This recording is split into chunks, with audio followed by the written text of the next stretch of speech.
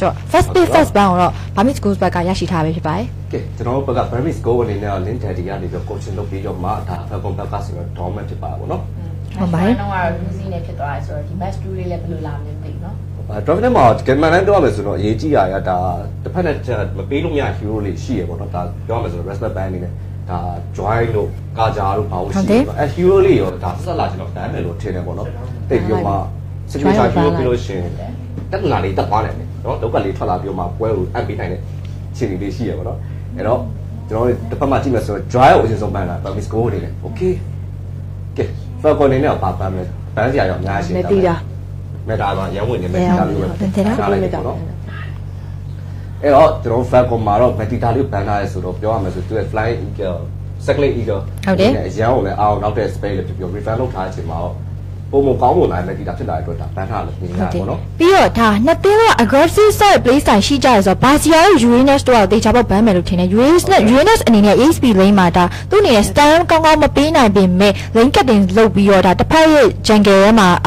jungle နဲ့အတူပြီးတော့ဒီ jungle ကလည်း durable ဆော့ရဲ့ jungle ဆိုတော့ဒါ EXP lane အဲ့လိုမျိုး hero တွေကတော်တော်လေးစိုးရယ်ဆိုတော့ဒါ Uranus တို့ Barcia တို့ဒီလို Fredrin တို့ hero တွေကJacket evade ကောင်းကောင်းလုပ်နေတာဖြစ်တဲ့အတွက်ကြောင့်လည်းဒါဘန်းထားရပေါ့နော်ဟုတ်တယ်လွတ်ကုန်ပြီအားလွတ်ကုန်ပြီနော်ဖက်လာလွတ်ကုန်ဟုတ်တယ်ဆိုဒီနေ့တခုထူးခြားတွေ့ရတာဒီနေ့အသိနဲ့အကောင်လုံး first pick ကို edit ပဲထုတ်တယ်ဟုတ်တယ်ဟုတ်တယ် edit နေတဲ့ဒါပြောရမယ်ဆိုသူ့ရဲ့ဒီ form ကြောင်းလိုက်တဲ့အချိန်မှာတော်တော်လေး damage ထွက်တယ်ပေါ့နော်အဲ့တော့ roaming ပိုင်းဆိုင်မှာဆိုလည်းတော်တော်လေးအသုံးဝင်တယ် engage လုပ်ဖို့အတွက်လည်းရောက်တယ်ကူရဲ့မျိုးဆိုတော့ဒါ first pick ဆိုတော့ကောင်းပါနော် disable micro stand အပြင်မှာမှ damage ကောင်းကောင်းပေးနိုင်တယ်လို့ပြောလို့ရတယ်ဆိုတော့ဒါ Falcon အနေနဲ့ကသူတို့ဒါ aggressive side ဆိုတဲ့အတိုင်းပဲ Barcia ဆိုတဲ့ hero နဲ့ဒါ Trisela ဆိုတဲ့ hero တွဲပြီးတော့ထုတ်လာပြီပေါ့နော်တက်ဆိုတော့ခါပေါ့နော်ဟုတ်တယ်အဲ့တော့တစ်ဖက်မှာဒီ Falcon ဘက်ကကြည့်မယ်ဆိုရင်တော့ Framis နဲ့Framis ရဲ့ Tesla ရဲ့ Barcia ဆို engagement ပိုင်းမှာ early ပိုင်းမှာ engagement ပိုင်းကိုပေါင်းတယ် aggressive ဆန်လို့ရတယ်နောက်ကနေ Framis ရဲ့ support တွေနဲ့လာပြီးတော့ Barcia အနေနဲ့ jungle invasion လည်းရပါတော့ဒါပေမဲ့ Martis တို့hero ရှိတဲ့ခါကျတော့သူ့အနေနဲ့နည်းနည်းတော့တတိထားဖို့လိုရတယ်ပေါ့နော်ဒီစစ်အနေနဲ့ Framis ကို mix ဆော့တာကိုပဲပို့ပြီးတော့သဘောကျရပါတော့ Framis roam ဆော့တာကိုလုံးဝသဘောမကျဘူးပေါ့ဒါလို့ဆိုသူ့အနေနဲ့ဒါ roaming ဆိုတဲ့အတိုင်းပဲဒါနည်းနည်းလေးပဲ initiate လုပ်ပေးလုပ်တင်တဲ့လောက်လုပ်ပေးရမှာဖြစ်တဲ့အတွက်ကြောင့်မို့ဒါတစ်ဖက်က BG အနေနဲ့က Martis လို hero မျိုး model quality တုံးပြီးဝင်လို့လာလို့ရှင်သူ့အနေနဲ့အခက်အခဲရှိနိုင်တယ်ပေါ့နော် Falcon အနေနဲ့ referral လွတ်တယ် referral ထွက်လာမယ်ဆိုတော့ Framis အနေနဲ့ match ဖြစ်သွားနိုင်တယ်ပေါ့နော်ဒီမှာ pass လုပ်ပြီးရတယ်အဲ့လိုပုံစံမျိုးထွက်လာမလားဒါမှမဟုတ်သူတို့အနေနဲ့ဒီ Burmese Ghouls အနေနဲ့လည်းကြည့်မယ်ဆိုရင်ဒါ ESP ကိုဖောင်းတယ်လိုအပ်နေတယ်user နဲ့ irritor အဲ့ဒါကတော့ထုတ်လိုက်တယ်အဲ့တော့ user နဲ့ irritor ဆိုတဲ့ pick ကလည်းတော်တော်လေးကောင်းပါကြည့်မယ်ဆိုတော့ Burmese Ghouls အနေနဲ့ကတော့ okay early ပိုင်းမှာ aggression လေးကလည်းနည်းနည်းပိုတာတယ် Cateter တို့ဒီ user တို့ပေါ့အလုပ် hero တွေဆိုတဲ့ခါကျတော့လေ early ပိုင်းမှာ jungle evade တွေပါညာလုပ်ချင်တယ်ဆိုတော့အဆင်ပြေနိုင်တယ်အဲ့တော့ Falcon အနေနဲ့ဒီခုလို fully line up ထွက်လာချင်မှာဘာနဲ့ကောင်းတာလဲဆို pick ကိုinitiate ကောင်းကောင်းလုပ်ပေးနိုင်တယ်တက်တကောင်ထုတ်ရင်တော့ပိုကောင်းမယ်လို့မြင်မြင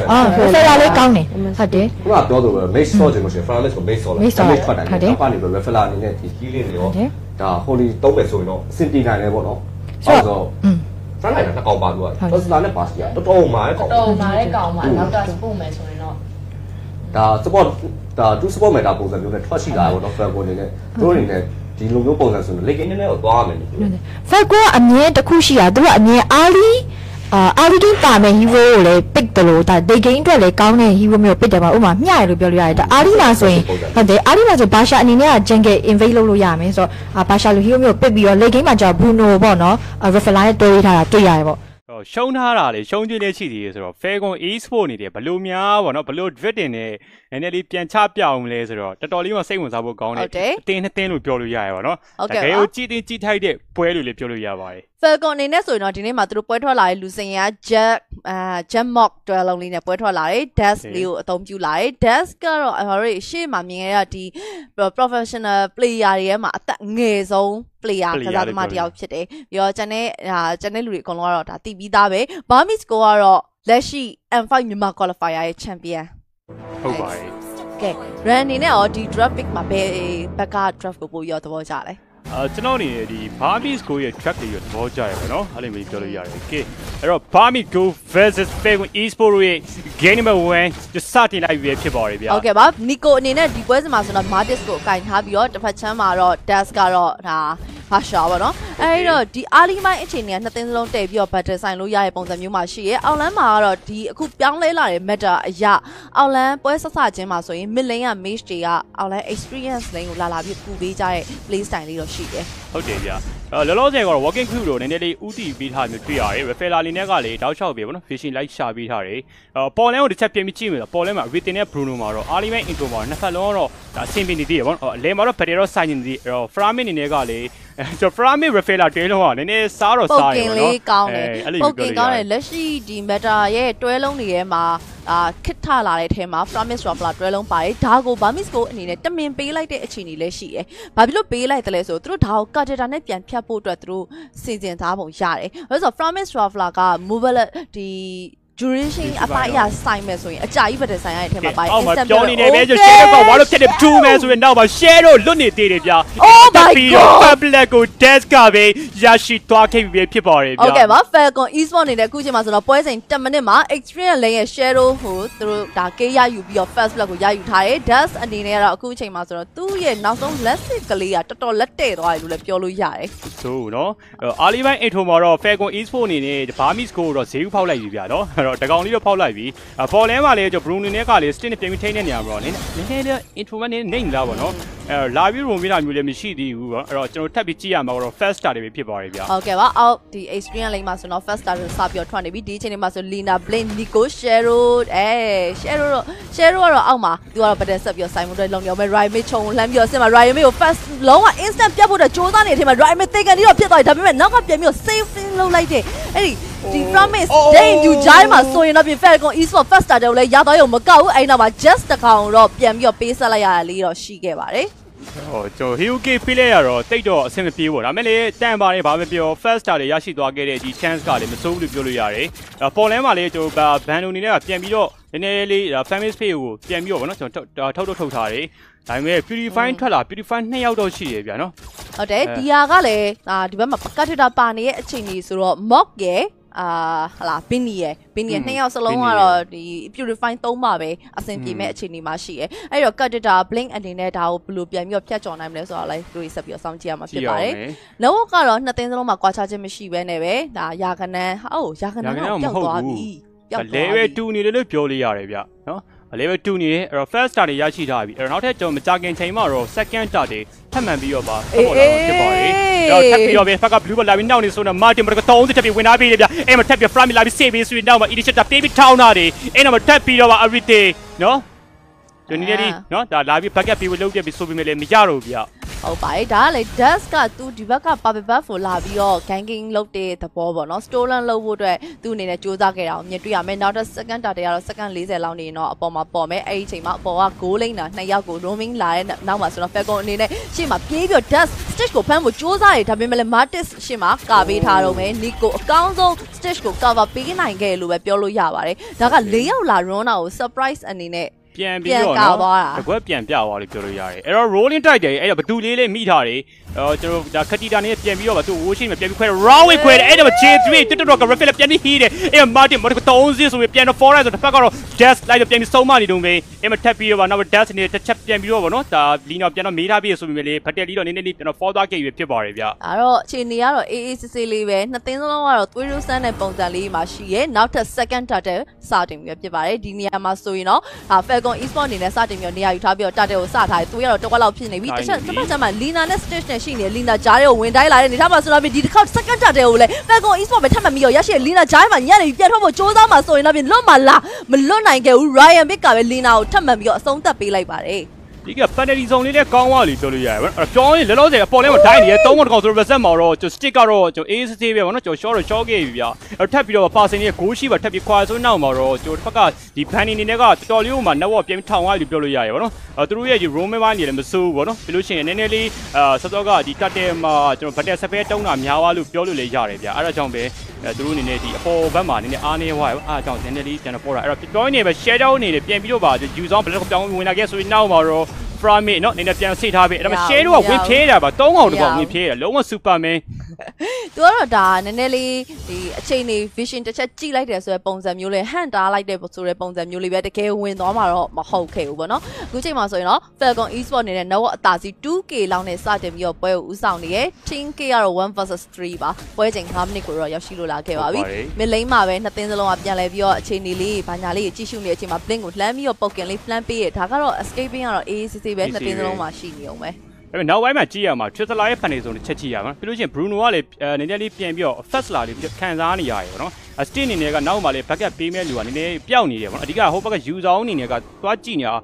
ဟိုဘက်သွားပြီးထိုင်နေခါမှာနောက်မှ backup ပေးမဲ့လူနည်းနည်းလေးပျောက်နေတယ်ဗျာအဲအကြောင်းလောလောဆယ်မျိုးမှာတော့ပြန်တော့တစ်ချက်ကြည့်ရအောင်ပဲနောက်ထပ်ကျွန်တော်တို့ထွက်မဲ့ဒီ objective တစ်ခုရှိတယ်အဲ့တော့ကတော့ကျွန်တော်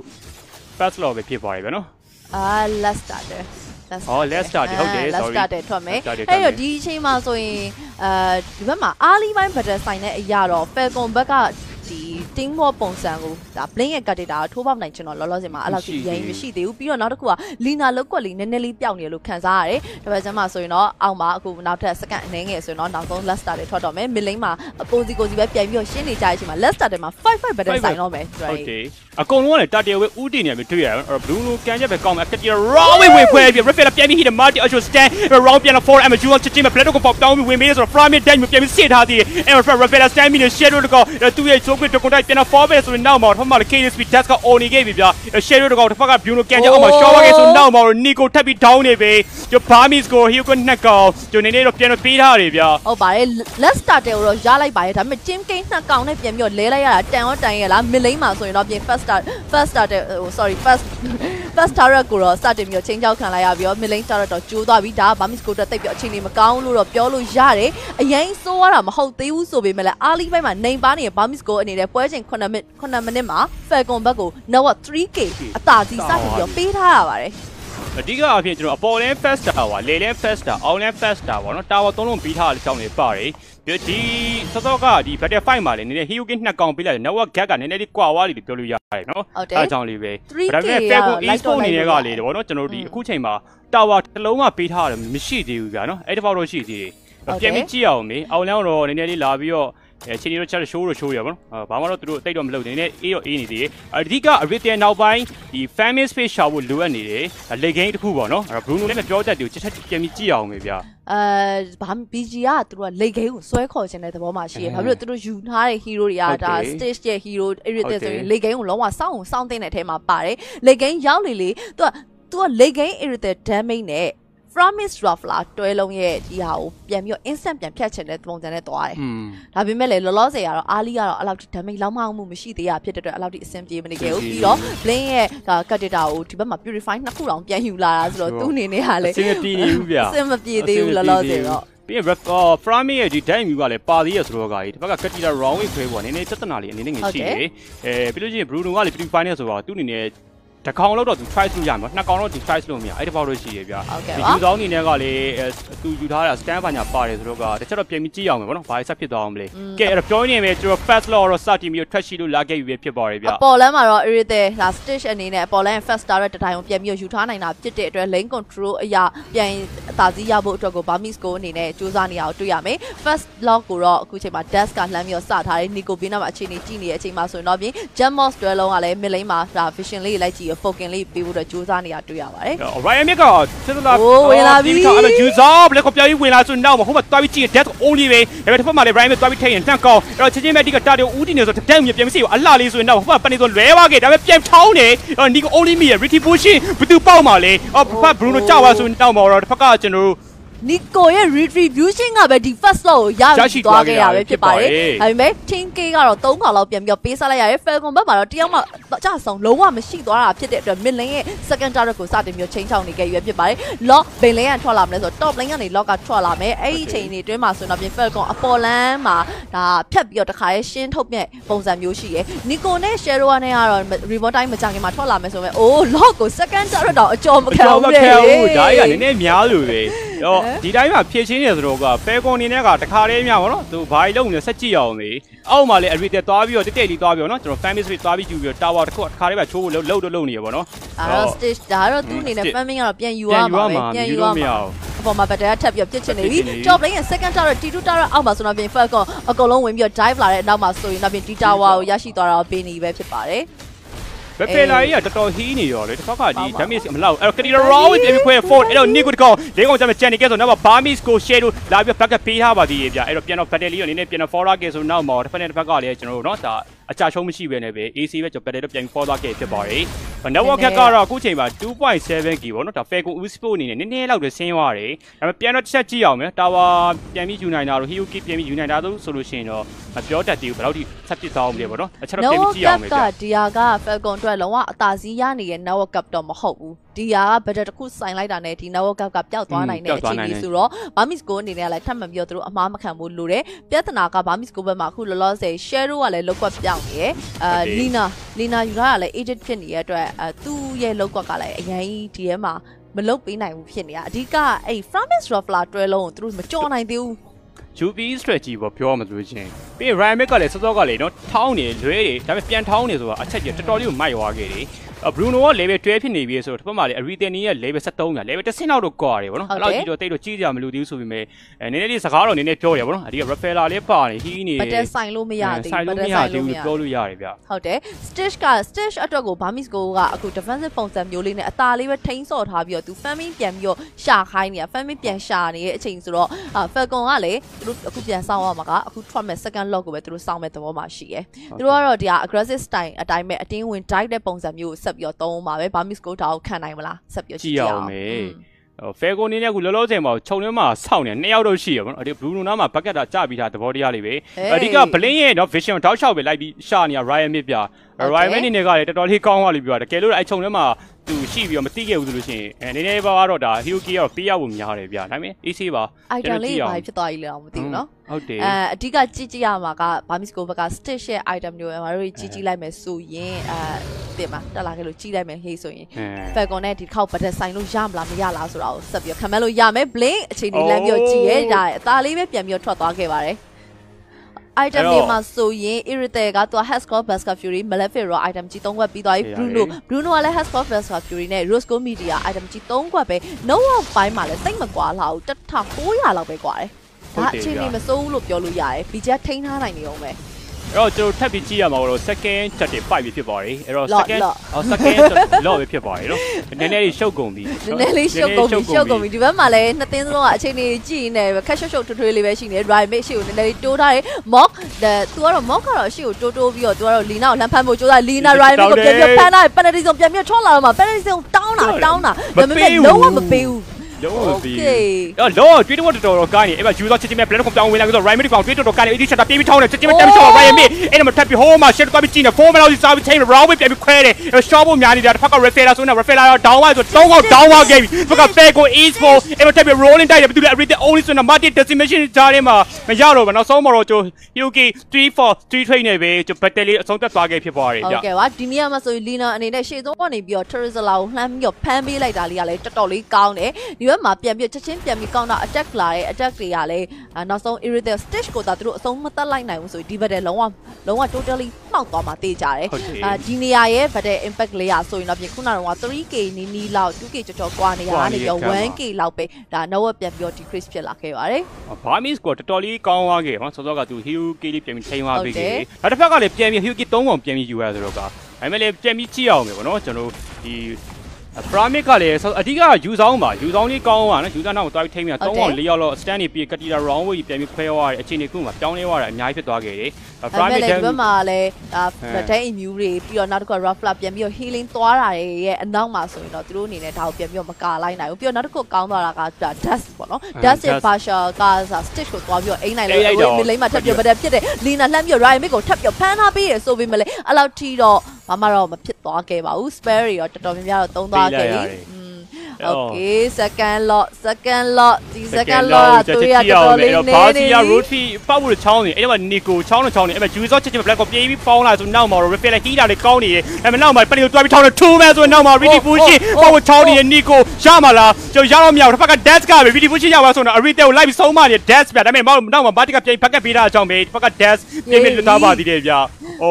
but နှစ်ချမ်းလုံးဝကွဲထွက်သွားတယ်လို့ဖြစ်သွားတယ်တစ်ဖက်ချမ်းမှာ share ကဟိုနောက်ထဲ back line ကိုသွားနှိုက်တယ်လို့ဒီဘက်ချမ်းမှာလည်း Royal Mick ကဒါနောက်ထဲမှာရှိရဲ့ Irritate ကိုလာပြီးတော့ stick ကိုလာပြီးတော့နှိုက်ဖို့ကြိုးစားတယ်ဒါပေမဲ့လည်းနှစ်သင်းစလုံးမှာကြာလို့တော်တော်များများအကြဆုံးရှိသွားတယ်ဆိုပေမဲ့ Falcon ကဒီ second lock ကိုရလိုက်ပါတယ်နော်ဟိုကကျွန်တော်ပြောပါမယ်ဆိုရင်နီကိုကချောင်းတယ်သူကအဓိကဗတ်တယ်မဆိုင်မဲ့ ready ပေါက်ဖို့ချိန်နေတဲ့အချိန်မှာဘက်ကဒီဘာစီယာနီရဲ့ကဒီပြန်ပြီးတော့ဒီဟန့်ပြီးတော့ဗတ်တယ်ဆိုင်ပြီးတော့ dash လေးပေါက်သွားတယ်တကွက်လေးကောင်းသွားပြီး retail တွိုင်းထိန်းတာကလေ dash ကပြန်ထိန်းသွားဆိုတော့သူနေတယ်တော်တော်လေးအလုံးလုံးလူသွားလေးပြောလို့ရတယ်အဲ့တော့နော်လော်ရောတက်လာခဲ့ပြီးတော့လုံးအဲ့တက်တက်တော့ Justin ကိုလေကြာသွားပြီကောင်းလိုက်တဲ့လီနာဝေးမလင်းရဲ့ Mega Turret ကိုတော့သူတို့အနေနဲ့အောင်မြင်မြင်နဲ့ကာလိုက်နိုင်ပြီလို့တော့ပြောလို့ရပါတယ်Falcon အနေနဲ့ကလည်းရှေ့ကိုဆက်ပြီးတက်လာဖို့တော့သူတို့အနေနဲ့ခက်ခဲတယ်နှစ်သင်းစလုံးကတော့ surprise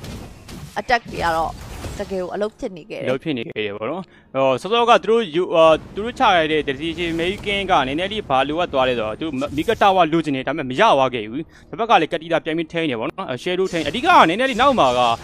လီနာရဲ့ ET shutter ထောင်းတာမျိုးတွေကတိတာ round way တွေခွဲတာမျိုးတွေတွေ့ရအောင်ဒီ position ယူထားတာလေ stick ကလည်းကောင်းတယ်ဗျာပြီးတော့နောက်တစ်ခုက share တို့အရှိပိုင်းမှာတော့သူ့အနေနဲ့အသေးပြောက်တကယ်ကိုများခဲ့တယ်ဆိုပေမဲ့လေခုနကတော့ second lock ပတ်တယ်မှာအနောက်ထဲသူဝင်ပြီးတော့ share တို့သွားပြီးတော့မှွေနှောက်ထားနိုင်တဲ့အခြေအနေကြောင့်ရှေ့ကိုတက်လာလို့မရဘီနီကလုံးဝရှေ့တက်လာလို့မရဘူးဖြစ်သွားခဲ့တယ်ဒါလည်းနှစ်သင်းလုံးအခုချိန်မှာတော့ balance ဖြစ်နေရောအနေထားလေးပဲဘယ်သင်းဘက်ကဘာဖြစ်မလဲတော့ပြောလို့တော့မကြသေးဘူး Milane ကိုတစ်ချက်ပြန်ပြီးတော့ pressure ပေးချင်တယ် Milane first တော့တတိုင်းကို Falcon ဘက်ကိုပြန်ပြီးယူချင်တယ်ဆိုပေမဲ့လည်း Falcon ဘက်ကတသိန်းလုံးပြန်ပြီးစင်းကာတာဖြစ်တဲ့အတွက်အခြေအနေကတော့အေးစီလေးပဲပြန်ပြီးငြိမ်သက်သွားပြီ16မိနစ်တခုမှာတော့Hyuki ကိုပြန်ပြီးကြည့်ပြီး Hyuki က Burmese Ghouls ဘက်က9ကောင်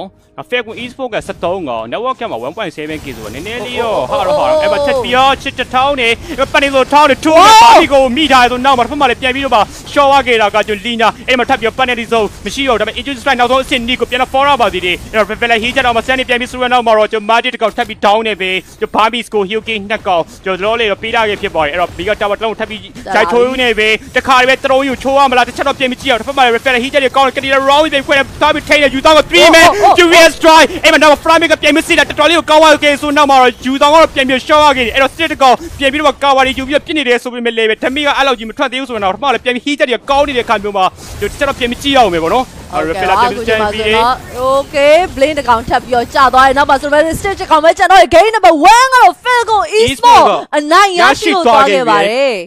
အဲ့ဒီတော့ကဲလှတပြားလေးတာသွားတယ်Okay ဆိုတော့ဒါဒီနေ့play off day 1ရဲ့ဒါနောက်ဆုံးပွဲစဉ် match 2ဖြစ်တဲ့ဒါ Falcon Esports versus Burmese Ghouls တို့မှာဆိုရင်ဒါ Falcon Esports က first pick first ban ကိုရရှိထားပြီးတော့ Basha ဆို hero ban သွားပဲဖြစ်ပါတယ်အဓိကသူတို့အရှိပွဲမှာဆော့ခဲ့ပြီးတော့ဒါငါတို့လည်းမယူနင်တို့လည်းမယူရဲဆိုတော့ပုံစံမျိုးနဲ့ပြန် ban လိုက်ရလို့မြင်ပါတယ် Burmese Ghouls ဘက်ကကျင်သူ fat ban ကိုအများ dry ကို ban နေရှင်နော်ဟုတ်တယ်ဒီက dry return ရလည်းပြင်သွားလို့ရှိရင်တော်တော် damage ထွက်တဲ့ခါကျတော့သူ့အနေနဲ့ mobility လည်းကောင်းတယ်လို့ damage burst damage ဆိုတော့ကောင်းတဲ့ hero ဖြစ်နေတဲ့ခါကျတော့ဒီလို pro player လက်ထက်ရောက်သွားမယ်ဆိုတော့တော်တော်ထင်ရခက်တဲ့ hero ဖြစ်နေအဓိကဒီ update patch မှာဘယ်လိုပြောရမလဲ jungler durable ဖြစ်ပြီးတော့ဒါ damage ပေးရဒါ goaling carry matter ဖြစ်တော့ goaling နာရီပေါ့နော်ဒါ back line နာရီပေါ့ဆိုတော့ဒီ back line နာရီကိုတိုက်ချင်တာလည်းဖြစ်တဲ့ကြောင့်ဒါ join ရတော့ ban တင်နေပြီးတော့ဒါ BG အနေနဲ့ ban သွားတာ edit Trizela ခုနကအရှိပွဲက Falcon ဆော့သွားခဲ့လို့ပေါ့နော် edit တဲ့ Trizela လို့ hero တွေပေါ့နော်သူတို့ကိုယ်တိုင်လည်းဆော့သွားခဲ့ပေါ့နော်ဆိုတော့ ban နိုင်အချိန်မှာဒါ Falcon အနေနဲ့ Federal first pick ယူထားလိုက်ဆိုတော့ counter အနေနဲ့ပါထွက်လာတယ်Valentina တော့ပါလို့ပြစ်လို့လည်းရတယ်ပေါ့နော်Valentina Bruno ဒါပြောရမယ်ဆို Valentina ကို hero ရလဲတော်တော်လေးကို versatile လည်းဖြစ်တယ်မျိုးစုံသုံးလို့ရတယ်ပေါ့နော်အဲ့တော့သူတို့ပစ်တာကောင်းဆုံးပဲဖြစ်တယ်ပန်လိုက်ပစ်လိုက်တာကောင်းဆုံးပဲပြီးတော့ကြီးစင်ပြောခဲ့တယ်လို့အရှိပွဲမှာ Falcon အနေနဲ့Bruno ရသွားရပေါ့နော်ဆိုတော့ Bruno အနေနဲ့က goal line မှာ hero nature တော်တော်တာရလို့ပြောလို့ရတယ်ပြီးတော့ဒါ range တွေနဲ့တော်တော်လေးကြီးရယ်ဆိုတော့ goal line မှာဒါ Bruno ရသွားခဲ့ပြီးရှိတော့ Bruno ရသွားတဲ့အသင်းက goal line ကိုလွတ်ထားပြီးတော့သူတို့ရဲ့ ESP lane ကို roaming လုပ်ရင်းနဲ့ပဲဒါဒီလို play style နဲ့ပဲဒါဘယ်လိုပြောရမလဲတော်တော်လေးကိုအဆင်ပြေလို့ပြောလို့ရတယ်ဆိုတော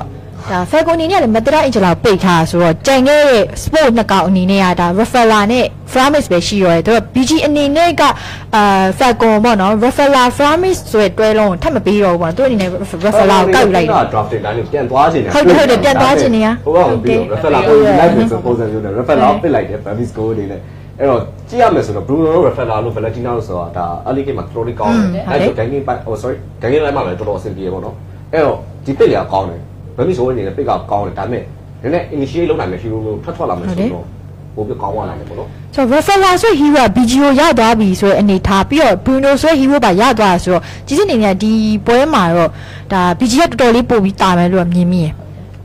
ဒါပေမဲ့ဒါကြည့်ရမယ်ဆိုတော့လွတ်တာဂျန်ဂလာရလွတ်နေတယ်ဂျန်ဂလာထွက်သွားဆိုဒီဘက်ကဂျန်ဂလာလွတ်နေတယ်ဘန်နာလို့မရှိသေးတာဂျန်ဂလာမှာလိုအပ်နေ fan ရောဘန်နာဒါမှမဟုတ်ဘန်ခုဒီ update patch မှာလေ story ဂျန်ဂလာရ Martis Fredrin ဒါပြီးတော့အကိုင်းဒီလိုမျိုး hero တွေ dribble stop နေရဆိုတော့ဒါဒီလိုမျိုးအကိုင်းကိုပြန်ပိတ်သွားတာတော့ထွေထူးထူးကမရှိဘူးပေါ့နော်ဆိုတော့ BG အနေနဲ့က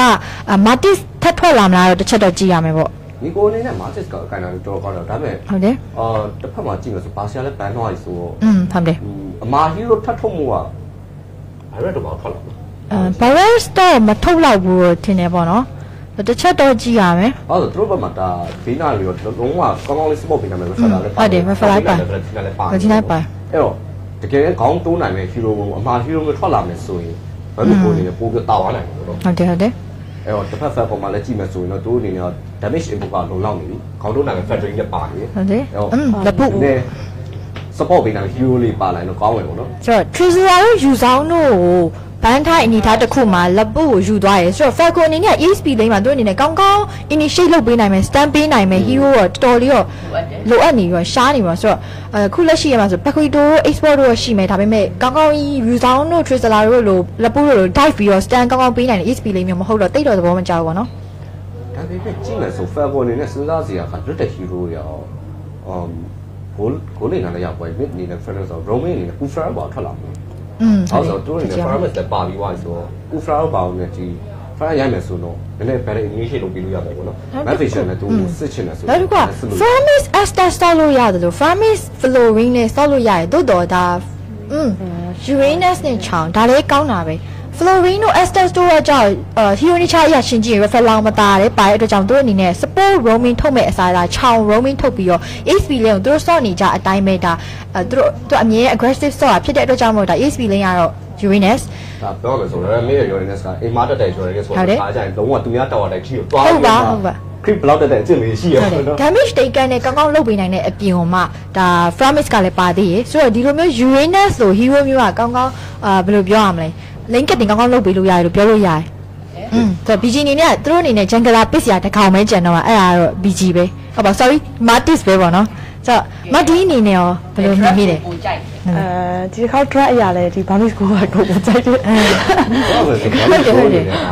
အလိမိုင် question လေး solve လို့ရတယ်တို့အနေနဲ့ဒါ stand တွေလည်းပါ healing တွေလည်းပါတယ်ဆိုတော့ damage ကလည်းလုံးလုံးလောက်ဆိုတော့ Burmese Ghouls တွေကမိုက်တော့မိုက်တယ်ပေါ့နော်Burmese Ghouls ကနည်းနည်းလေး drag လေးရှို့ထားပြီးတော့သူတို့ပြောက်သွားပြီပေါ့နော်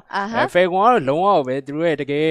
စီစဉ်ထားတဲ့ drag နဲ့စားခဲ့တာဆိုတော့ဒါ game number 2မှာ Burmese Ghouls ရဲ့ drag အစ်စ်မယ်တွေ့ရမယ်လို့တော့ကျွန်တော်ယုံကြည်တယ်ဗျဒီ game 2ကတော့နှစ်ဖက်အသင်းစလုံး drag မျှရလို့အမှားတော့ထင်တယ်ဒါနဲ့စကားမဆက် Omega မင်္ဂလာပါမင်္ဂလာပါကျွန်တော်တို့ Caster Omega ပါဒါတို့အားလုံးသိကြတဲ့ဆောင်းတော့ပြောသွားတဲ့ Mobile Legends Caster မိဂီဒါမှအမှားပဲဖြစ်ပါတယ်Falconနဲ့ BG ဘယ်တင်းကနေပြီးတော့ upper bucket ထပ်ပြီးတော့နောက်ထပ် upper bucket final ကိုတက်သွားမလဲတော်တော်လေးကိုရင်ကုန်စရာကောင်းနေပြီဗျဟုတ်ကဲ့ပါအခုဆိုရင်တော့ Burmese Ghouls vs Falcon Esports ရဲ့ best of 3 game number 2လေးကိုတော့စတင်လိုက်ပြီပဲဖြစ်ပါတယ်ဒီပွဲစဉ်မှာဆိုရင်တော့okay Nico ဒါ Martis ဒီဘက်မှာ Dash ရဲ့ Fedrin နဲ့ Martis ဆိုလို့ရှိရင်တော့ဒါကတော့တော်တော်များများထုတ်တဲ့ရှိရဲ့ drop ပုံစံမျိုးနဲ့ပဲ Jungler နှစ်ကောင်ဒါသူတို့ရွေးချယ်ထားခဲ့ပေါ့နော်နှစ်ယောက်လုံးကဆိုလို့ရှိရင်တော့ဒီဘက်ကဒါ Martis ကပုံပြီးတော့ Jungle ဘိုင်းဆိုင်ရာမှာ farming ပုံမြန်ပဲလို့တော့ထင်မိတယ်ဟုတ်တယ်ဒါကတော့သူ့ရဲ့ဒီဘယ်လိုလဲအရင်တော့မကွာခြားလောက်ဘူးဒီလားဒါကတော့ခစ်ပြိုင် Jungle နှစ်ကောင်လို့လည်းပြောလို့ရတယ်အခုချိန်မှာဆိုရင်တော့ဒါငိမ့်သက်နေရခစ်တိုင်ငိမ့်သက်တာခဏလေးငိမ့်သက်အော်တစ်ဖက်မှာဒါ Ryan ကသွားပြီးတော့ early buy နဲ့စပြီး medium control တွေကိုစလုပ်နေပြီအဲ့တော့ Nico အနေနဲ့ဒီ Ryan ကိုလည်းတစ်ချက်ကြည့်အောင်ပဲအောက်လေးမှာဒါလက်ပုတ်အနေနဲ့ကလည်း family တွေကိုပြန်ပြီး creation လုပ်အောင်မှာဆိုတော့ HP lane မှာဒီနားလေးမှာနည်းနည်းတော့ကွာရှားချက်လေးတော့စလာပြီတော့ကျွန်တော်တို့မြင်တယ်ဗျဒါတော့ early buy ဒါ10 minute ပဲရှိနေသေးရဆိုတော့လဲရပြက်စိုက်ပြိုးရေးရာတီပေါ့နော်နှစ်ဖက်စလုံးက fan ကြမယ် fan မယ်ဒါကတော့ first start တယ် second ဒီ second minute မတိုင်ခင်ဒီ oh my god Ryan ကျွန်တော်ပြေးနေရပြီ ပြေးရတော့မလားသွေးပင်ကလေး break ကနောက်ကလေးလိုက် just stand ရဆိုတော့မ jazz ပြန် save ရင်းလှုပ်ထားပါတယ်အောင်မလေးတော့ဟိုမှာရွာပတ်ပြီးပြေးလိုက်တာ နော်အဲ့နောက်မှာဒါ Jet တို့ Jet သွားပြီးမကယ်လို့ရှင်သူကတော့ first blood ပေးရမယ်ထဲတော့ပါတယ်ဗျအောက်လေးမှာ Federation အနေနဲ့ Medium Wave တွေတော့သွားပြီးကြည့်ပြီးထားသေးရပါတော့ကာဗွန်နဲ့တော့တွေ့မယ်နည်းနည်းလေးရက်ဆိုင်နေဆိုရင်အနေထားမှာဒါ first တက်တယ်စပြီးတော့ပေါ်ဖို့အတွက်ကတော့နီးကပ်လာပြီဗျအဲ့တော့ dash ကတော့ Medium Wave တွေတော့လာပြီးတော့ control ပေးထားသလိုမျိုးပဲတစ်ဖက်မှာကာဗွန်အနေနဲ့ကလေ level 4တော့မရသေးဘူးဆိုတော့နည်းနည်းတော့စောင့်ဆိုင်ရအောင်ပဲဟုတ်တယ်ဒီအချိန်လေးမှာဆိုရင်တော့အောက်လန်းမှာ Uranus ဒါဟို Brian Mick ကလည်းရှိရဲအပေါ်က Masma နှစ်ကောင်တော့ခဏနေအောင်သူတို့ကတော့ဒါဒီချိန်ကသူတို့ရဲ့ family အချိန်ဒီချိန်မှာဆိုရင်တော့ Dash ကပဲအရင်ဆုံးဒါတဲကိုစထားတယ် Nico လမ်းပြီး Just ဟိုနောက်ပြီးတော့သွားပြီးနှောက်နေရတော့ Lina လည်းသွေးတော့ဖြစ်နေတာဖြစ်တဲ့သူ့အနေနဲ့ဘယ်တော့ဝင်လာလို့အဆင်ပြေပါတော့ Carbon Ultimate လမ်းပြီးတော့သုံးထားတယ်ဒါပေမဲ့ Ryan Mick ကိုအဲ့လောက်ထိအရင်ပြနေဖတ်တယ်မရှိသေးဘူးအနောက်ထဲမှာ Way of Dragon Nico ကန်လာတယ်ဆိုတော့ Nico Retreat ဟာဆိုရင်တော့ first starter ကို Burmese ကိုပိုင်ဆိုင်သွားစေခဲ့ပါတယ်လီဘောမှာကန်ခံနေရရင်လည်းပေါက်သွားခဲ့တဲ့နီကိုရဲ့ review တစ်ချက်ကတော့တစ်ဖက်မှာဒါ dash ဘလုံးတော့မရှင်းနိုင်ခဲ့ဘူးဗျအဲ့တော့အကောင်းဆုံးပဲပေါ့နော်ဒီဘက်ကနေပြီး jazz ကလည်းကန်ထုတ်ပေးခဲ့ဆိုရင်ပဲအစင်ကတော့မပြေပါဘူးဒီကဒီတတ်တဲ့ wave တွေကိုသွားပြီးတော့ကန်ထဲလိုက်သလိုဖြစ်သွားတာတကယ်ရောဟိုးဘက်ကိုကန်ထဲလွှတ်နေလို့ရှိရင်တော့ပို့ပြီးတော့ကောင်းမယ်လို့ဒါပေမဲ့လည်းဒါသူ့ရဲ့ position အရာပြီးတော့ Martis ရဲ့ immune တွေကြားရနေပြီးတော့သူကလည်းကန်ရတာဆိုတော့ဒါပေမဲ့လည်းဒီနေရာမှာ Nico ကိုချီးကျူးရမှာပဲ၄ပေါ်မှာ3နဲ့ retreat ၄ပေါ်မှာ3နဲ့ retreat အဲ့တော့ဒါဘာဖြစ်ပါဒါတတ်တဲ့ရောက်သွားပြီဆိုတော့တစ်ဖက်က state တို့ဘာလို့အနေနဲ့ကလည်း goal လေးကို pressure ပေးတော့မယ်လောဆယ် Nico ကလည်းပြန်ပြီးတော့လာကြည့်ပေးနေပြီအခုချိန်ဒီ Reveller Blade အနေနဲ့ဒီ stick ကိုပဲလုံးဝ baby sitting ထိုင်ပေးထားအောင်မြင်နေရတယ်ပေါ့နော်တစ်ဖက်မှာ Vladina ကန်ခံဖို့တော့များနေတယ် Way of the Dragon ကိုဖျက်ကန်ထားဆိုရင်နောက်မှာ Martis Boy ကွိုင်းနေတယ်ကြံခဲ့နေခဲ့တဲ့ Dash အနေနဲ့ပြန်ထွက်နိုင်ပါမလားအဲ့မှာ Versa What 3ခဲ့ဆိုရင်ဘာမှတော့မဖြစ်ပါဘူးတစ်ဖက်မှာ Dash မျိုးနဲ့လာပြီးစေဝါခဲ့တာဆိုတော့ Dash လေ first blood ကတော့မပေးရသေးဘူးဗျဟုတ်ပါတယ်အခုချိန်မှာဆိုတော့ Burmese Ghouls အနေနဲ့အားလေးပိုင်းမှာ rough fly ရထားတဲ့ movement speed တွေနဲ့အတူသူတို့ down shot gang လေးတွေကိုခတ်တွတ်လေးလိုက်ပြီးတော့လုပ်နေရလေးမြင်ရတယ်ဒါပေမဲ့ထူးခြားတဲ့ကောနှစ်သင်းစလုံးမှာ first blood ဘယ်သူမှမရသေးဘူးဟုတ်တယ် first blood မရသေးခင်မှာ goal လေးကို pressure ပေးပြီအဲ့တော့တစ်ဖက်မှာဒါ Uranus ကမရဘူးလမ်းဖြတ်ကူးမဲ့ Uranus မတာဝါနှစ်တိုင်ကြားတဲ့ကိုလမ်းဖြတ်ကူးမယ်လမ်းဖြတ်ကူးပြီးတော့ဒါမှာလီနာကိုစောင့်နေတာအဖာစ West တချက်လီနာ review ပေါက်ခံကြအိုး damn you သူကိုဒီပဲစေဝါခဲ့တယ်ဗျဒါကတော့သူမျိုးကိုမျိုး day in မျိုးတွေကို special သုံးပြမဲ့ဒီပွဲလေးပဲဖြစ်ပါတယ်အခုချိန်မှာဆိုရင်တော့ဒါ blink ကတော့ mid lane မှာတစ်ချက်အခြေအနေကြည့်ပြန်ပြီးတော့ကြည့်နေရဲဒါပေမဲ့4မိနစ်တိုင်အောင်နှစ်သင်းစလုံးမှာကေးလုံးဝမရသေးဘူးကေးလုံးဝမရသေးဘူးအဲ့တော့second တက်တွေကလည်းစပြီးတော့ပေါ်တော့မယ်ဒီတက်တွေမှာလည်းဘယ်သူရအောင်ရှုံးမလဲလောဆယ်အထိ no ကဘလောက်မှမကွာဘူးဒါပြောရ10-20လောက်ပဲကွာဆိုရင်အနေထားဆိုတော့အရင်ပြောပါလောက်တဲ့ထဲတော့မရှိသေးဘူးပေါ့နော်ဟုတ်တယ်လောဆယ်ကြည့်ရမှာလီနာကလေဂိမ်းသွားနေတာလော်ဘီဘတ်တစ်ချောင်းပြီးသွားပြီ damage ကတော့ထင်သလောက်ကြီးမထွက်သေးဘူးဆိုပေမဲ့လေဂိမ်း damage ကတော်တော်လေးတော့ကြောက်ဖို့တော့ကောင်းတယ်လာပြီနော် second တက်တဲ့ right မေးနှောက်ထားတယ် Nico ထက်ကြည့်နေသေးတယ် dash နေနဲ့ turtle focus ထားလို့ carbon နေနဲ့လည်းပြန်ထောက်ပေးထားတယ် mob ကတော့ back line နဲ့မှာပဲဒါဒါအမျိုးသုံးဖို့အတွက်ကစောင့်နေသေးတယ် Jack ကဘူးမှတော့မကန်သေးဘူး Rhyme တကောင်နဲ့ပဲ၄ကောင်ကြားထဲမှာ live ဟီးနေတယ်လို့ Way of the Dragon ကိုဖျက်ကန်ထား Nico အဲ့တော့ရောက်သွားပြီ Dash နဲ့တာတေကိုရသွားချင်းမှာပဲဖျက်လိုက်တယ်ဗျ Rhyme နေနဲ့ Nico နောက်တစ်ချက်မှာ first blood ကိုတော့ရောက်သွားခဲ့ပြီကာဘိုတကောင်ထပ်ပြီးတော့ထိထားသေးတယ်အဲ့ကြားထဲမှာ damage လုံလောက်မပေးနိုင်ဘူးဆိုရင်နောက်မှာတော့ကာဘိုကတော့အကောင်းဆုံးလေးလိုက်ပေးပြီးတော့ပဲလိမ့်ဖြတ်ရှင်းတာတော့ဘာလို့စိတ်နည်းနည်းလေးစိတ်ကန်စာပေးတဲ့အလုပ်ကိုပဲ तू ကတော့တဲပြီးတော့လုံးမဲ့ထဲမှာတော့ပါတယ်ဟုတ်ပြီးတော့ကုန်းမတ်မှာကိုအားပေးတဲ့အတင်းဘယ်အတင်းလဲဒါကုန်းမတ်မတ်ခဲ့လို့ကြားပါတယ်ပြီးတော့ကျွန်တော်တို့ရဲ့ဒီ GG First Day ပဲ live မှာဆိုလို့ရှိရင်ဒါ Pip Blue နဲ့ဟုတ်တယ် giveaway လည်းရှိရဲအဲဒီတော့ giveaway လည်းရယူရင်ပွဲလေးကိုလည်းခန်းစားရင်းနဲ့ပဲဒီနေ့ဒါ Super Sunday မှာယူလိုက်ကြရအောင်ပေါ့နော်အခုလည်းဆိုရင်နှစ်သင်းစလုံးကလည်း day မြူတွေယူထားပြီးတော့သူမြူကိုမြူဆိုတော့ကြည့်ရလူတွေလည်းမြူလို့ရတယ်အဲ့တော့ဒီမှာတော့နည်းနည်းလေးတော့ရက်ဆိုင်နေသေးတယ်ဒါပေမဲ့လည်းရလို့မျိုးပဲသူတို့အနေနဲ့ဒီ Falcon ဘက်ကနေပြီးတော့ goal lane ရဲ့ first star ကိုတော့စပြီးတော့ pressure ပြီးတော့မယ်ဗျ 1k လိန်နေစပြီးတော့ chain လာပြီဟုတ်တယ်လိန်နေစပြီးတော့ chain လာပြီဆိုတော့ Bruno နဲ့ Rafaela အခုချိန်ကြီးကိုတွဲနေတာသူတို့ကမခွာတော့ဘူးခွာလို့လည်းမဖြစ်ဘူးခွာလို့လည်းတိတ်မပြည့်တဲ့ထဲမှာပါတယ် Rafaela အခုချိန်မှာသူ battle လိုက်မယ်ဆိုရင်လည်းအဲ့လောက်ထိအရင် effective မဖြစ်ဘူးဒါ Bruno baby sit ပေးလိုက်တာက Bruno ပို့ပြီးတော့ save သွားစေတဲ့ထဲမှာလည်းပါတယ်အခုချိန်မှာဆိုတော့ Falcon Esports အနေနဲ့ top lane ရဲ့ first star တဲ့တိုင်ကိုပြန်လဲရယူထားပြီးတော့ tower ကတော့ဒါသူတို့ပြန်ပြီးတော့လာပြီပေါ့နော်2-1တော့ဖြစ်နေရယ်အဲ့တော့ Rhyme ကိုဖျက်ရှင်တာအကုန်လုံးတော့ပေးထားသေးရဆိုရင်ပြတ်မှာတော့မဟုတ်ဘူး second tower ကိုတည်ပြီးတော့ try နေပြီတော်လိမ့်မှာလည်းဒါ Lina နဲ့ Carbon ရှိတာဆိုတော့အရင်တော့အဆင်မပြေသွားခဲ့ဘူးဗျ Fair ကိုတကယ်တမ်းကအဲ့နာပြေသွားပြီဟုတ်တယ်အဲ့နာနေပြီကိုထောက်ပြီးတော့ပကလိုက်ရမှာဟုတ်တယ်တီတူတာတော့ချင်းယူလာချင်းအတူတူဒီဘက်မှာ Burmese Ghouls ကရရှိသွားခဲ့ပြီးတော့ Falcon ကတော့တီတူတာတော့မရခဲ့ဘူးအဲ့တော့အခုချိန်မှာဆိုတော့ဒါ 2 3 4တိုင်အောင်ရသွားပြီကွာ4တိုင်ရသွားပြီအဲ့တော့နောက်ဆုံးတက်တယ်စပြီးတော့ပေါ်လာခဲ့ပြီဆိုတဲ့အနေထားမှာ desk ကတော့ထင်တဲ့အတိုင်းပဲလာပြီးတော့ vision လုံးဝထောက်ပေးထားတဲ့ဂျက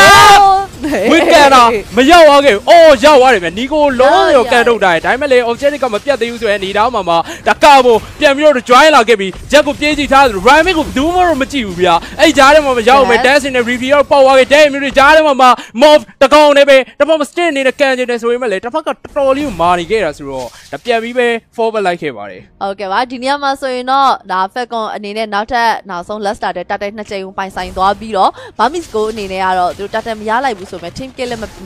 သူတို့ဘာမှတော့ဆက်ပြီးမဖြစ်တော့လီနာကိုပြေးပြီးဖမ်းဖို့တော့စူးစမ်းနေရ Ryan မေပုတ်ကနေပေးနေတဲ့လီနာနည်းနည်းလေးတော့နာနေပြီသို့ပေမဲ့လည်းလီနာမှာကဒီမှာအခုဘာကြီးချန်သေးလဲသူမှာ purify နဲ့ဆိုတာလီနာကလည်း purify နဲ့ဆိုတာပြီးတော့ဒီဘက်က Uranus damage ကအဲ့လောက်ဒီ instant မပြတ်တဲ့ဘူးဆိုပေမဲ့လည်းအောက်မှာ stick ကန်ချက်တွေကြားမှာ just ကတော့မောက်သွားခဲ့ပြီ mock နဲ့ဒီဘက်မှာ Binian ကလည်းတော်တော်လေး damage တွေခံစားရပြီးနောက်မှာ mock ကတေကန်နေပြီ stage down shot လိုက်ပြီးတော့ကန်နေအောင်ပဲ Ryan မေကို decimation နဲ့ဆက်ပြီးတော့အဆုံးသတ်ပေးလိုက်အောင်နောက်မှာဆိုရင်တော့ desk ကတော့သူပြေးပေါက်တော့မှားပြီအနောက်မှာ Nico ရှိတယ်မြင်သွားမလား oh stage ကသူ့ကိုလုံးဝအဖတ်မလုပ်ဘူးဖတ်မလို့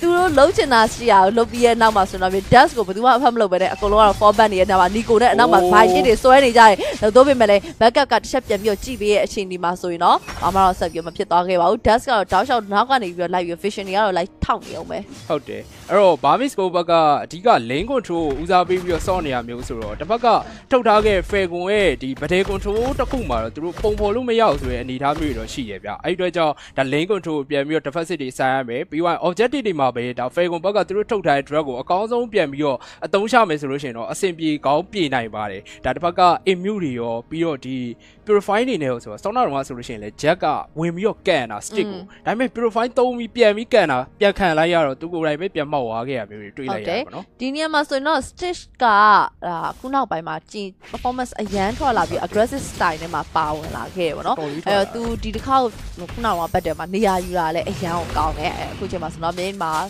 Falcon နဲ့ BG နဲ့ gang game လုပ်ဖို့အတွက်ကိုတစ်ဖက်နဲ့တစ်ဖက်ကတော့အခြေအနေလေးကြည့်ပြီးတော့ချောင်းနေအောင်ပဲဟုတ်တယ်goal lane မှာဆိုလို့ရှိရင်တစ်ဖက်က ham ကအရင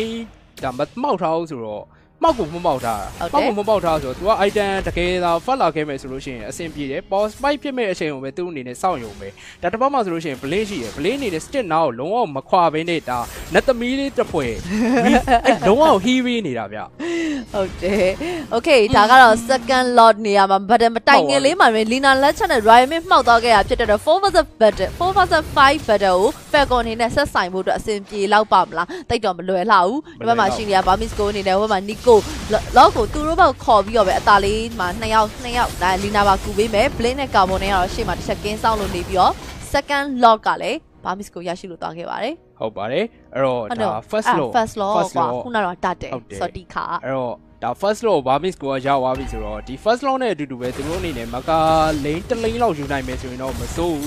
းလောဆယ် second tower ကို pressure ပေးနေတယ်လှမ်းပြီးဆွဲခေါ်တာ blade အစိုးရပဲဖြတ်ခံလိုက်ရပြီဗျဒီကြားမှာ blind နဲ့ trap ပြီး control ဖို့အတွက်စူးစမ်းနေရဆိုရင်ပဲလေတကယ်တမ်းလိုချင်တာ hero key တကောင်ကိုပဲဒါ Falcon ဘက်ကလိုချင်တာဗျအဲ့အတွက်ကြောင့်ပဲရချိန်မှာတန်းပြီးတော့ပြန်ပတ်ခဲ့ပါတယ်ဟုတ်ပါတယ်ဒီနေရာမှာဆိုရင်အမရှေ့ပိုင်းမှာတွေကဒါ तू blink ကိုပဲအိမ်လိုက်မယ်လို့ထင်ခဲ့တာပေါ့ဒါပေမဲ့ blink ကိုမအိမ်ရင် तू အဆင်မပြေဘူးတခြား Lina ကိုအိမ်လို့လည်းမရဘူး stitch ကိုအိမ်လို့လည်းမရဘူး Nico သွားအိမ်မယ်ဆိုလည်းဒဲရင်မျိုးကြီးနဲ့ Carbon ကိုအိမ်လိုက်မယ်ဆိုရင်တော့ကိုယ့်အသိန်းကိုပြန်တတ်တယ်လို့တော့ဖြစ်သွားနိုင်တယ်ဟလားအဲ့တော့ဒီတစ်ခေါက်တော့သူ့အနေနဲ့ရွေးချယ်မှုမှန်သွားတယ်လို့တော့ပြောလို့ရတယ်ပွဲချိန်ကတော့7 minute ကိုရောက်ရှိလာခဲ့ပြီးတော့ team K ကတော့ဒီပွဲကတော်တော်လေးနေပါတယ်2-3ပဲရှိတယ်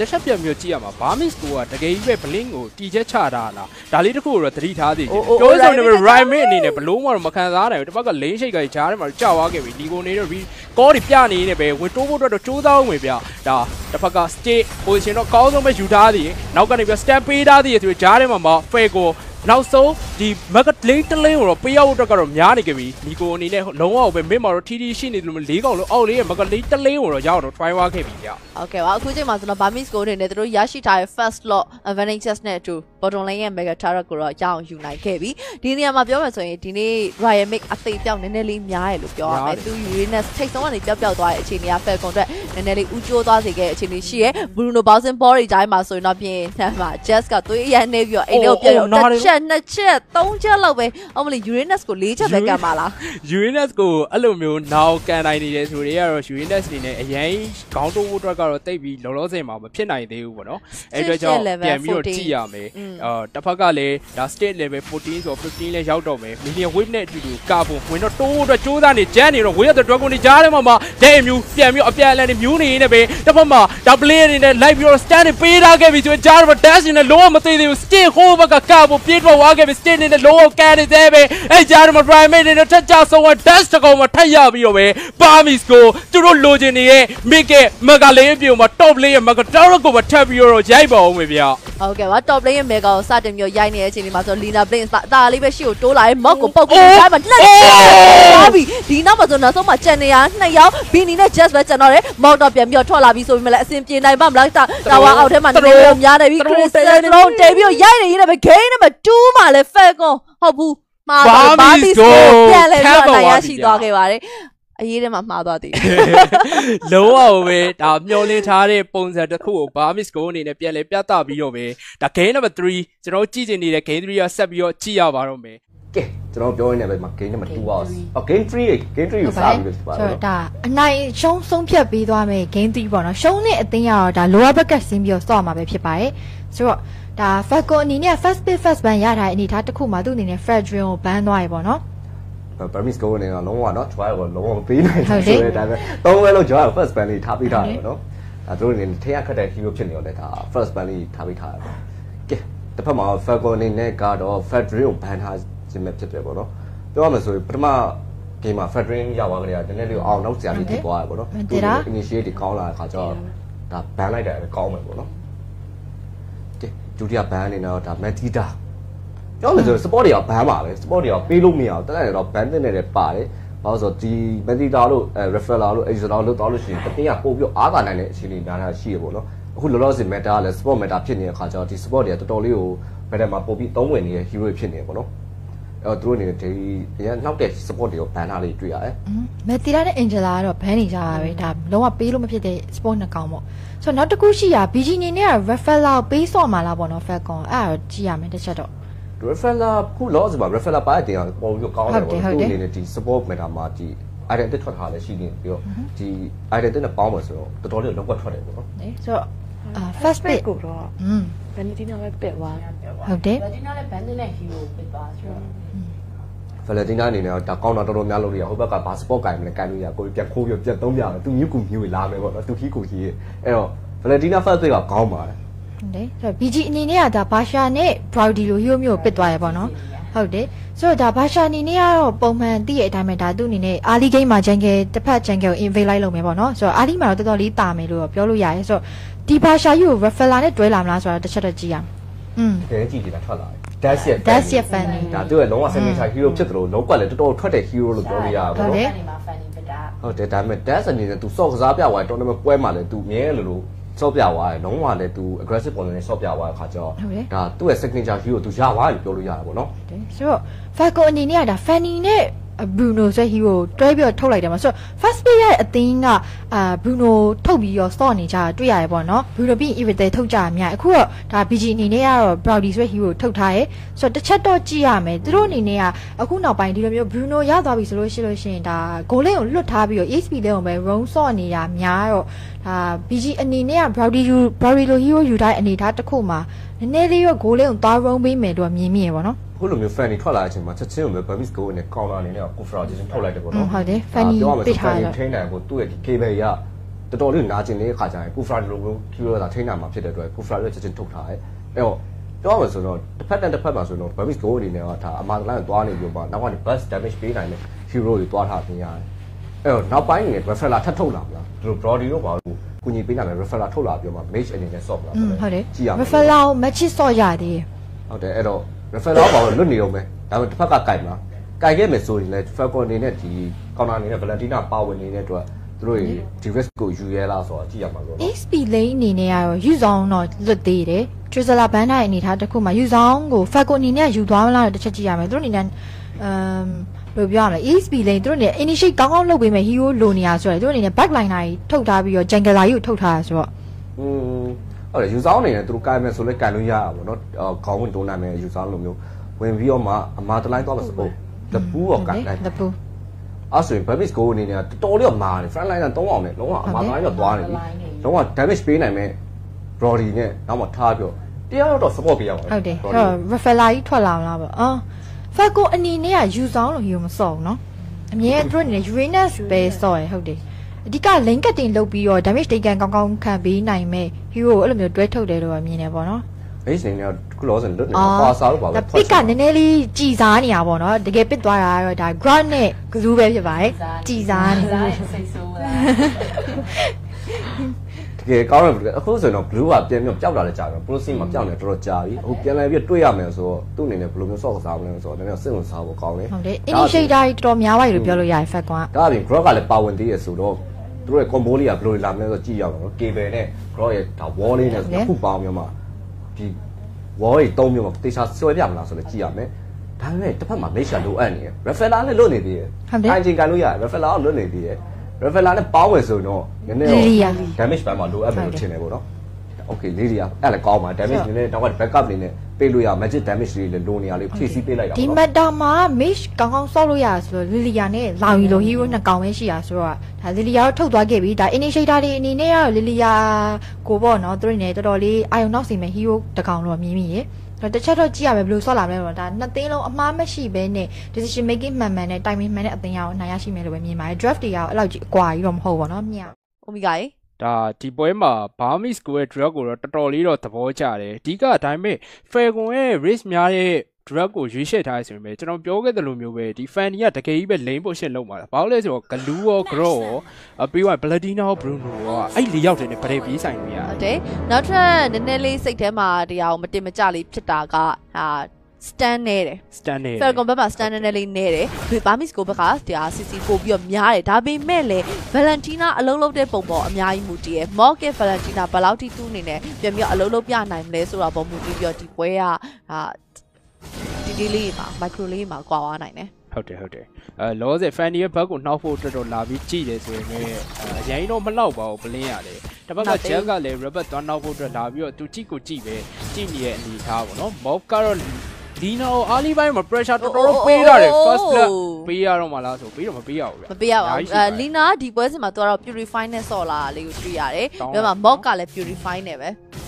purify နဲ့ဆိုတော့ fanny ဝင်လာရင်တော့သူ့ကို target aiming လုပ်ဖို့ဒါ chance လေးရတော့ရှိပဲလက်ရှူပြီးသွားရင်တော့တခါလေးတန်းပြီးဖြတ်လို့ရတယ်ဒါမှမဟုတ် black shoe မမိခင်မှာတန်းပြီးဖြတ်ပလိုက်နေရတာပဲဒါ3ချိန်မမိခင်ပေါ့နော် okay အဲ့တော့ပွဲချိန်10မိနစ်ပွဲအစပိုင်းလေးကတော့နှစ်သိန်းစလုံးကတော့ဒါ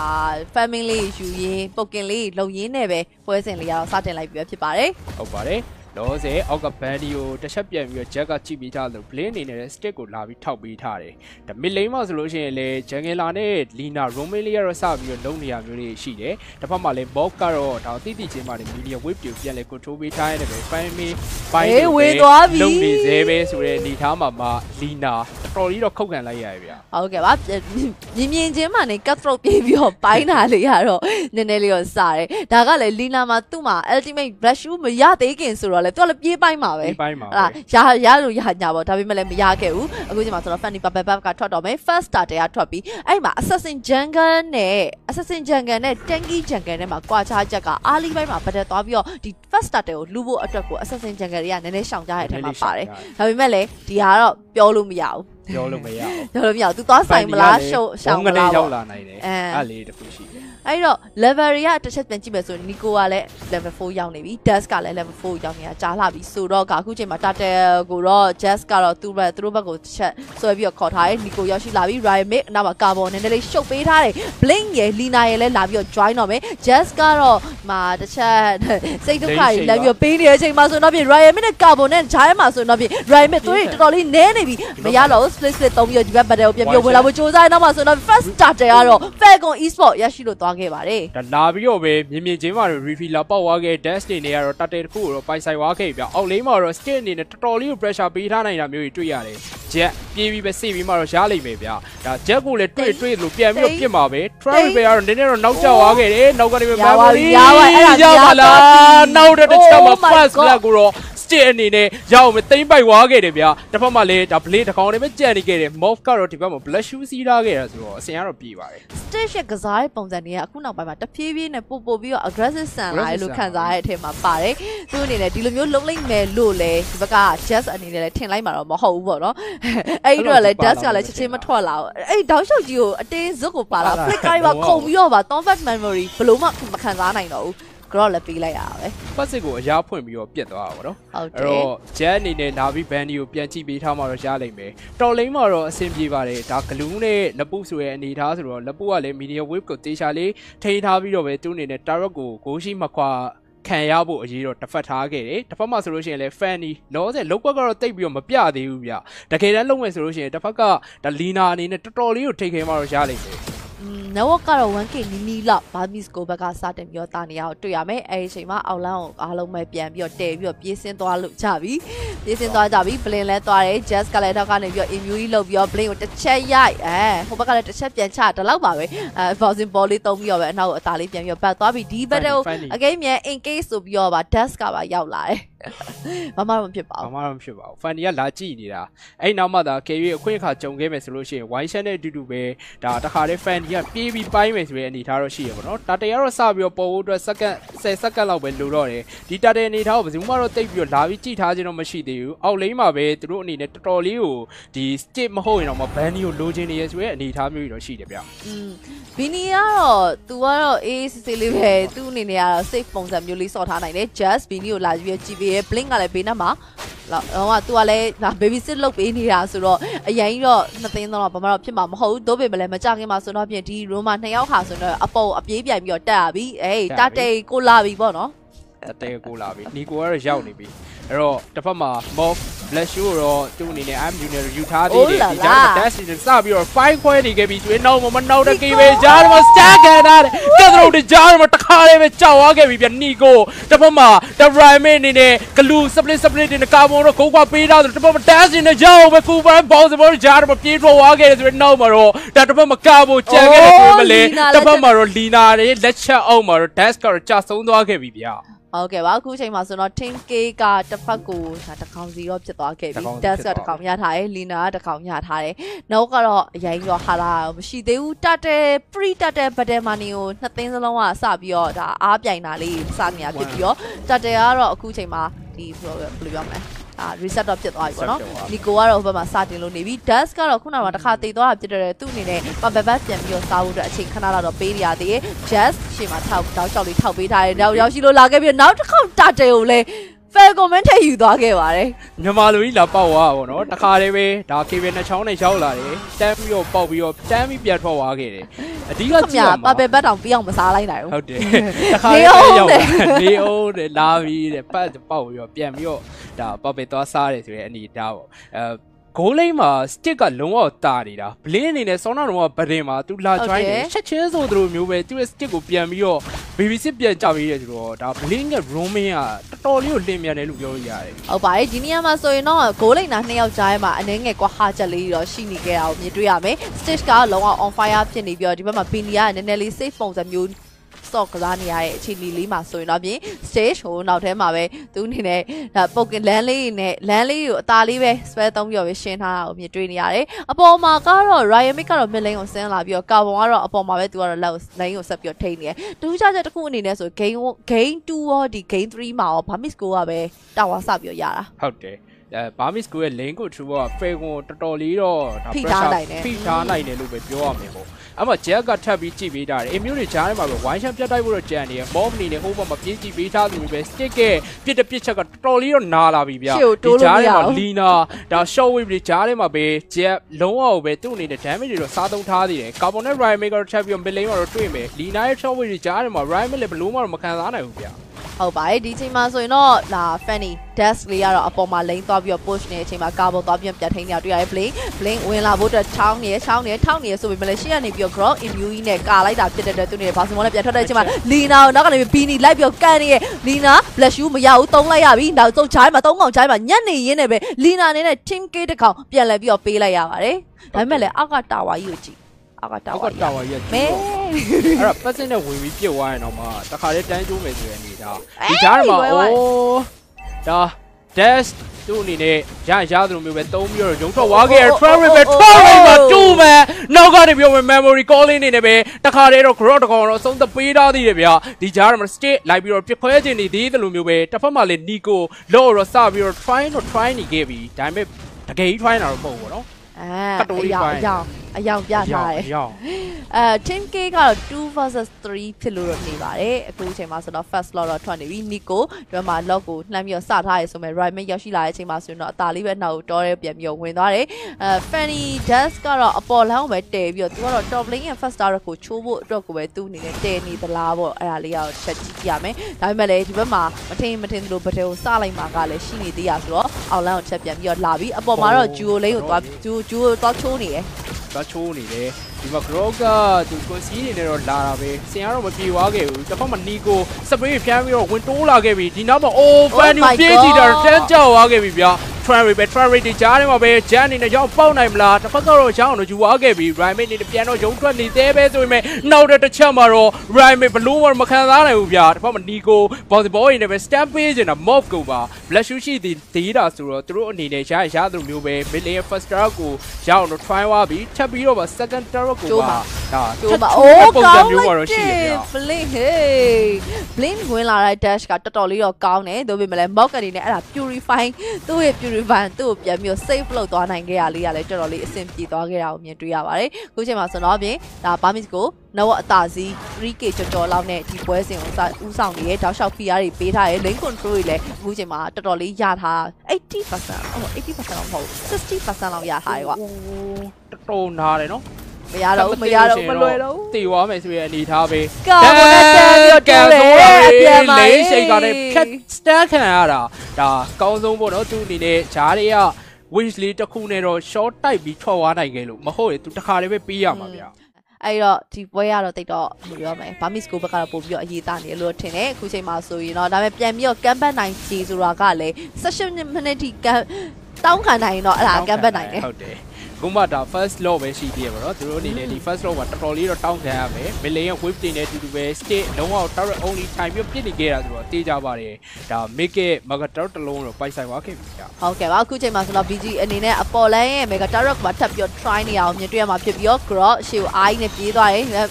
သူအနေနဲ့ဒါကြားတော့ hunter ပေးခဲ့တဲ့အနောက်မှာဆိုရင်တော့ minion wave ကတော့ကုံဆုံးလို့သွားခဲ့ပြီ top lane mega ကတော့သွေးတစ်ဝက်နဲ့ပဲပြီးဆုံးပါပါတယ်အဲ့မှာ throwback memory ဒါနောက်ထပ်2ချက်လောက်ဆင့်ဝင်လာရင် jet ပါတန်းပြီးပြတ်မယ်ကေအဲ့တော့ဒါ dash သူ့အနေနဲ့တစ်ဖက်ရန်သူထဲမှာဆွဲလို့မရတဲ့ကေပဲဂျိုးတွေတော့သူ့ရဲ့နေရာမှာပဲသူဆွဲပြနေသေးတယ်ဗျာ Fanny ရဲ့ Papa ကိုစပြီးနောက်ခံပြီးကာပိုပြေးတိုးတိုင်းဆိုနေတော့မှာပဲ Travel နဲ့ပဲတစ်ခါတည်းပဲ show ရခဲ့ပြီဗျာ jet ဒီကြားထဲမှာဒါလှမ်းပြီး Ruby ထားတဲ့ Nico ဆိုတော့ဘာမှတော့တန်းပြီး instant ဖြတ်လို့တော့ရမှာမဟုတ်ဘူးဆိုတဲ့နောက်မှာဒါ Fair ကိုလက် shot ပြီးတော့ပဲသူတို့အနေနဲ့ပြန်ပြီးတော့ target တွေကို defend ထားခဲ့ပါတယ်ဟုတ်ပါတယ်ဒီနေ့မှာဆိုရင်တော့ Musman versus Musman အချိန်ဒီမှာတော့မှ level 30လောက်กว่าနေရအဲ့ဒါဘလို့မှ damage အောက်ကိုဘလို့လောက်နိုင်ကြအကြောင်းမရှိဘူးပြင်ပြ။ Okay try နဲ့ထပ်ပြီးတော့ဖန်နိုင် blink အသာလေးပဲပြန်ပြီးတော့ထွက်သွားရဆိုပေမဲ့လည်းနောက်ဆုံး Bini အနေနဲ့ K တကောင်ပြန်လဲပြီးတော့ရရှိခဲ့တဲ့ state ရဲ့ပြစ်ချက်တွေကြားမှာဆိုပေမဲ့ top lane ရဲ့ mega turret ကျိုးလို့သွားခဲ့ပါပြီအဲ့တော့ first round နဲ့အတူတူပဲဒါမက2 lane ရလိုက်တာဆိုတော့တော်တော်တန်တယ် Burmese ကိုနောက်ထပ် low ပါထပ်ပြီးတော့သူတို့အနေနဲ့ဒါ free ထပ်ရဖို့အတွက်ကတော့အခွင့်အရေးတွေရှိတယ်ဗျာ dash ကတော့ပပမရှိဘူးဆိုရင်နောက်မှာသူအရင်ဆွဲပြလို့တော့အဆင်ပြေမှာတော့မဟုတ်သေးဘူး carbon အနေနဲ့ vision ကိုတို့အကုန်လုံးတော့လာပြီးယူထားတယ် dash နဲ့တော့တွေ့ပြီး lane shake ကလွဲသွားခဲ့တယ်ဆိုတော့သိကြပါတယ်သူကတော့ walking track ကိုတောင်းတာဗျာ AC ပဲ ကာဝါအိမ်မှာဒီဘက်မှာ dash ရဲ့ fan တွေကို तू ကတော့လုံးဝကြောက်တဲ့ပုံစံလုံးဝမပေါ်ဘူးလာမြင်တာနဲ့ကို तू ပြေးပြီးတော့လုံနေတာဆိုတော့ dash က तू ရသလောက်ပြန်ပြီးတော့လှုပ်ပြီးတော့ထွက်နေရတဲ့အခြေအနေမှာရှိရယ် Noah က 7.5k กว่าနေရယ်ပွဲချိန်12မိနစ်ဒီချိန်မှာ Falcon အနေနဲ့ battle ဆိုင်မှုတဲ့သူတို့မှာလုံးဝဒါ 5-5 battle သွားဆိုင်မှုအတွက်အခွင့်အရေးလုံးဝမရှိရဲ့အနေအထားဖြစ်ပါတယ် Noah ချင်းပြတ်ရုံမကောက်ဘူး level ချင်းတွေကလည်းတော်တော်လေးกว่าနေရယ်အဲ့အတွက်ဒီတစ်ခေါက် second lock ကိုလည်းသူတို့အနေနဲ့ပေးဆက်ဖို့များပါတယ်ဒါပေမဲ့ funny လာပြီးတော့ store လက်လောက်သွားရင်တော့တမျိုးပေါ့ okay အဲ့ဒီချိန်မှာ grow ကိုလှမ်းပြီးဖမ်းထားတယ် just white shot တက်တိုက်တယ်လို့ပေမဲ့လည်းအဲ့လောက်ဒီအရင် effective မဖြစ်နေဘူး stage ရဲ့ damage တွေကြားထဲမှာဆိုရင်တော့ပြင် just ဆိုတော့ကြာသွားပြီအဲ့မှာ oh my god ဝင်ပြီး cut throw ပြေးကျုံလိုက်တယ်နောက်မှာဆိုတော့ပြင် Ryan Mick ကတော့ပြန်ထွက်လာဖို့အသေးအံစူးစမ်းနေရတော့မှဒါပေမဲ့အဲ့လောက်ဒီရင်အစ်စ်မပြေနောက်မှာဆိုရင်တော့ပြင် Ryan Mick ထက်ကျသွားပါတယ် 1 for 2 trade it's okay it's okay လုံးဝပဲဒါ funny အနေနဲ့နောက်ဆုံးတစ်ပေါက်မှာတော့ဒါတစ်ဖက်က stick လုံးဝ stamp ပေးပြီးသွားပြီဆိုတာတိချင်းမှာတခါတည်းလာပြီးတော့ပိုင်းသွားပြီဒါလေးတွေကပဲအဆင်ပြေတော့မှာဒါလေးတွေကနေပဲ turning point တွေပြန်ယူရကနေပြီး camping point တွေကိုသူတို့အနေနဲ့ရှာလို့တော့ရမယ်ဆိုတဲ့အနေအထားမျိုးတွေတော့ရှိလာခဲ့ပြီဗျလောဆယ်မှာနီကိုနဲ့လီနာပေါင်းပြီးတော့ပဲလော့တော့ဖြည့်ရှင်းဖို့အတွက်စူးစမ်းနေတယ်တစ်ဖက်မှာလည်းဒဖယ်ကွန်ဘက်ကတကယ် foul line တိုးမဲမတူရတော်လေးကိုမာလာပြီဗျမာလိုက်တော့နောက်က damage ပဲလိုတော့တယ်တကယ်တမ်းတော့ damage ကြီးထွက်လာခဲ့ပဲဆိုလို့ရှိရင်တော့မထင်မှတ်ထားတဲ့ turning point တွေကနေ camp တွေတော့မြင်ရတော့မယ်ဆိုတော့နောက်တော့ချက်ရိုက်ထားတယ်ဗျအဲ့ကြားမှာ2 must stand နဲ့အတူတူပဲတစ်ဖက်မှာ jam နေတော့ win တိုးဖို့တော့စူးစမ်းနေတဲ့အပြင်ကို law reset ကျသွားပြီဆိုတဲ့နောက်မှာဒါအရင်တော့ခေါင်းတိုးမှာတော့မဟုတ်တော့ဘူးဒီနေရာမှာဆိုတော့ 4vs5 ပုံစံမျိုးတော့ဖြစ်နေရဲ့အပေါ်မှာ glue ကလည်းလိမ့်ရှင်းနေရတော့မအားသေးဘူးခဏလောက်စောင့်ရအောင်မယ် Burmese Ghouls အနေနဲ့ကလည်းဒီဘက်မှာအခြေအနေလေးတစ်ချက်ကြည့်ပြီးတော့ position ယူပြီးတော့ဝင်ကြုံလာတဲ့ကောင်ကိုလုပ်ဖို့တော့သူတို့အနေနဲ့ကလည်းအစင်းသင်းပြင်ထားတာကိုတွေ့ရမယ် Network ကတော့ 6k လောက်တော့ကွာနေအောင်ပဲပွဲချိန်14မိနစ်ဖြစ်တဲ့အတွက်ဒီ lock ကိုတက်လို့မရအောင်လို့ Falcon ကအချိန်သွားပြီးတော့တက်နိုင်တဲ့လောက်အချိန်သွားဆွဲပြီးတော့နှောက်နေရဖြစ်ပါတယ်ဒီ lock ကိုဒါ Burmese Ghouls အနေနဲ့ထပ်မပြီးတော့ရမယ်ဆိုရင်တော့သူတို့ဒါ all-in mega ပေးရမှာပေးကြသွားပြီ all-in mega ခက်မသိလို့ရှိရင်တော့တခါတည်းရှော့သွားနိုင်တယ်တဲပြီးတော့ရိုက်ခံရဖို့များတယ်ဘာလို့လဲတစ်ဖက်က stick ဖြစ်နေရတယ်ပါတယ်သူ့ရဲ့ပြစ်တဲ့ပြစ်ချက်ကဒါ range ဘလောက်ပဲဝေဝေသူ့ရဲ့ဒီ percent နဲ့နှက်ပြီးတော့ပြစ်လို့ရတယ်အဲ့တော့ဒီ stick ကိုလည်းတစ်ချက်ကြည့်အောင်မယ် Ryan Mick ကတော်တော်လေးမာတယ် Jack ကလည်းမာလာပြီသူတို့နှစ်ယောက်ရဲ့ vision ကိုသူတို့နဲ့ပဲဒါ Falcon ဘက်ကတော့ vision ကိုအသာကြီးရအောင်တော့ယူထားနိုင်တယ်အဲ့လောက်ထိမမာသေးဘူး blink နဲ့ just နဲ့